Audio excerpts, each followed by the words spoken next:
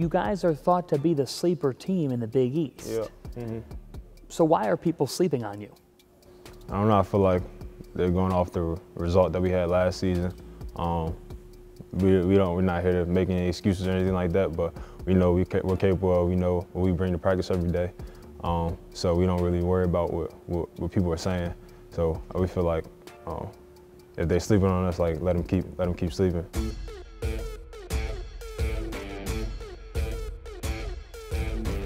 So many players throughout the offseason went through a change of scenery in some way, shape, or form.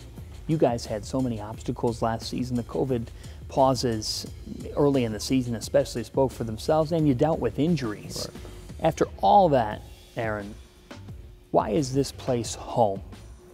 I just feel like it's home because of the people. I feel like the coaches make it home, and my teammates. Like we're all just one big family. I feel like everything that we go through, like nobody's pointing the finger or anything like that. It's just all like we're in it together. So whatever we go through, we're gonna find a way to get through it together. I think that's what make this place special. Nobody's blaming or pointing the finger. I think everybody's just in it for one goal, and that's just to make the next person better, sacrifice for the next person. You know, obviously it was a unique year last year, which then leads to a unique year this year with guys coming back for a 5th or 6th year. Aaron Thompson, Christian David, Jair Bolden, Bryce all decided to come back, and then bringing in Ty Gross, who's got plenty of college basketball experience, and Bo Hodges. So it makes it unique, certainly. We've got 15 players on scholarship, and we got a huge range with Jair Bolden, who's 24 years old, and Jaden Taylor, who just turned 18, which is it creates a unique situation. But the thing I've enjoyed is those guys wanted to come back and come back for the right reasons. For Butler, they're on a mission. Not pleased with how last year went, and having the opportunity to kind of have another last dance together. And they're doing a great job of teaching the young guys kind of how we do things here in terms of our culture and our principles.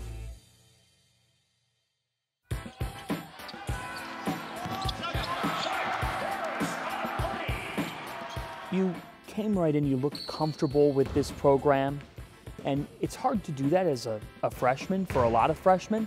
What is it about you that really matches with LaVall Jordan and the Butler Bulldogs? Definitely our chemistry that I got from day one of meeting them. We click together. I really respect what he has to say. He really respects what I have to say. It's definitely a mutual feeling between me and him.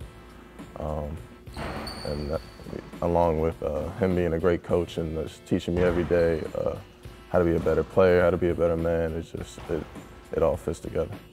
What are the differences in this particular team this season that you think are going to allow you to take that next step and be a team that can make the NCAA tournament?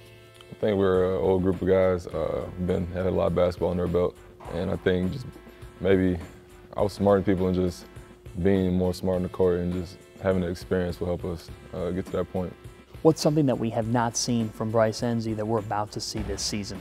Yeah, I think you guys just got that traditional back to the basket type player. For me, it's just showing I could expand my game. To be honest, I'm more comfortable on the perimeter. I guess whatever happens just happens, but we'll see.